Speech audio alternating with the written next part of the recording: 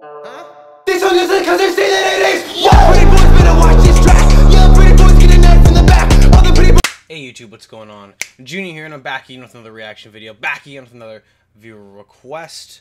If my voice sounds a little strained, it's because I'm fresh off of heading up a concert this past weekend. Went and saw Marilyn Manson and Rob Zombie on their Twins of Evil tour, and needless to say, I lost my voice after about 15 minutes. But it was amazing. It was definitely a bucket list item for me. I'm sure you all know that Marilyn Manson is like my all-time favorite artist ever. Needless to say, it was a very surreal experience. The whole thing seems like a weird fever dream now. Yeah, I can't even believe that it happened. Caught the drumstick though, so I have that physical, tangible item to remind me that it did indeed happen. Anyways, I'm back again, and we are going to be hitting up a somewhat interesting band here, recommended by somebody through my Instagram. Lanalito Art. I'll put their profile or whatever in the description. You can check them out if you want. They're a pretty good painter, an oil painter. I don't know. They make cool art, so you should go check them out. Anyways, they sent me some interesting messages about a band they want me to check out. Starting off with a Russian punk rock band, King and the Clown, and then the second project created by the second soloist called The King and the Fool. They gave a bunch of history. Their albums and such are concept works. The songs are retelling of like classic horror stories. They gave a whole list of songs for me to check out, which if I like this, I'm sure I will in the future.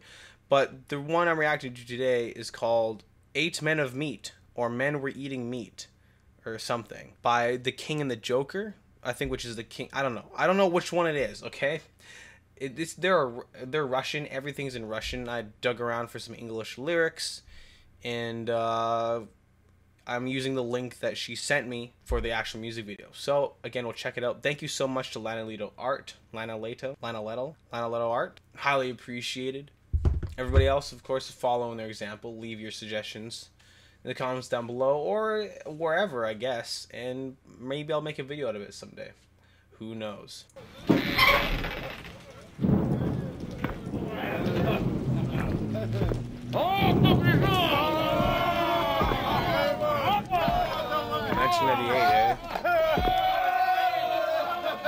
За столом сидели мужики и ели, мясом конюх угощал своих гостей. Все расхваливали ужин, и хозяин весел был. Okay. О жене своей все время говорил.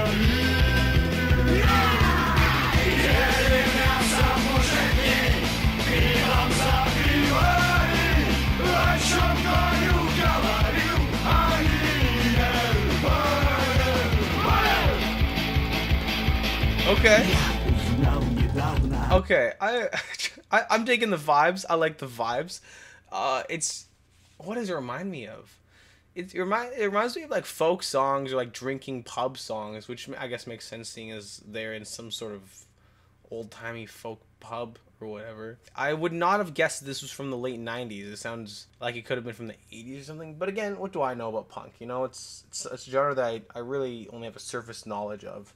I don't know. Either way, it's pretty fun, pretty enjoyable. The guy looks a little bit like Sid Vicious, just with less teeth, I think. Yeah, a lot less abrasive and harsh than I was expecting. A lot more just very fun and, again, like a drinking song.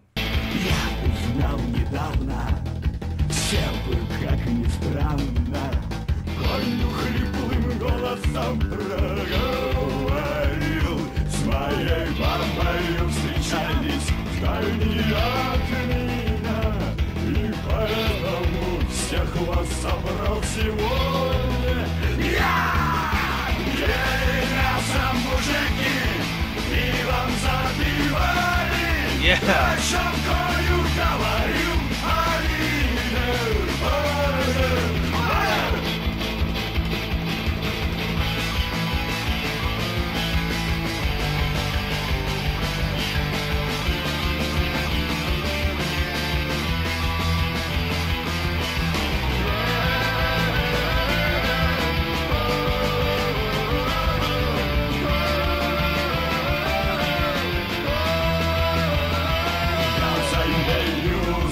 Yeah, I think so. what I can tell, this seems to, again, be a retelling of some sort of folktale. Here's where I think we are in the lyrics. Men were sitting and eating at the table. The stableman gave meat for his guests.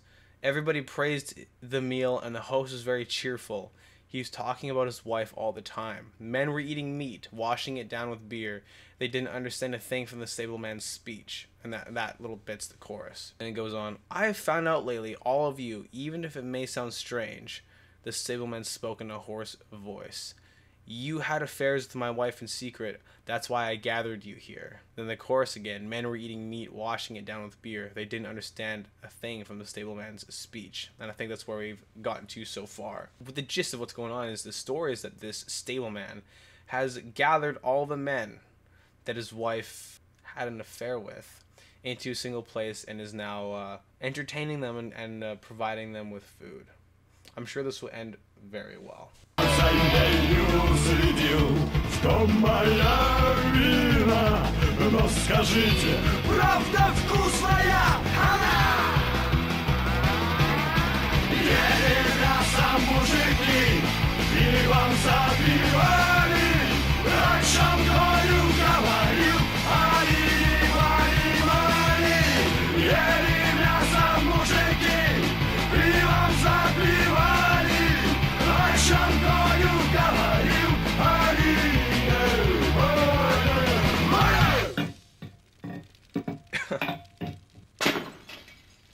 Okay, alright, okay. Short and sweet, you know, keeping it nice and simple.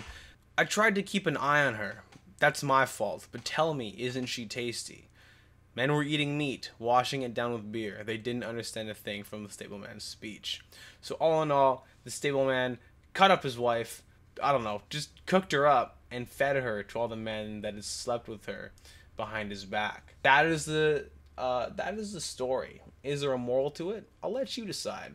I mean, overall, the song, fun, enjoyable. I mean, it just is. It was just, you know, again, despite it being in a different language, it was very catchy.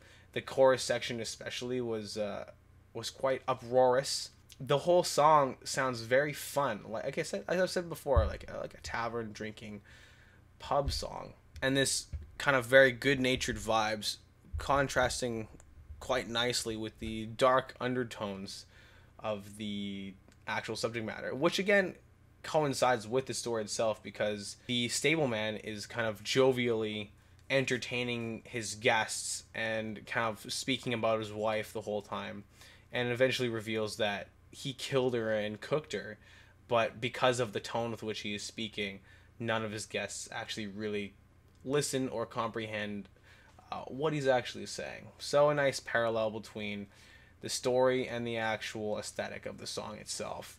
As far as I can tell, it is influenced a lot by like early punk and stuff like that. Kind of threw me off because it did come out in 1998, which was kind of after the heyday of punk. At least as far as I know.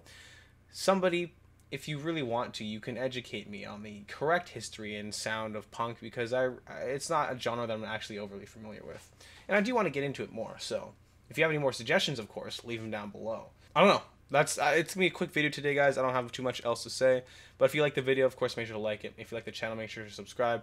Everybody have a great day. I'll see you some other day, and yeah.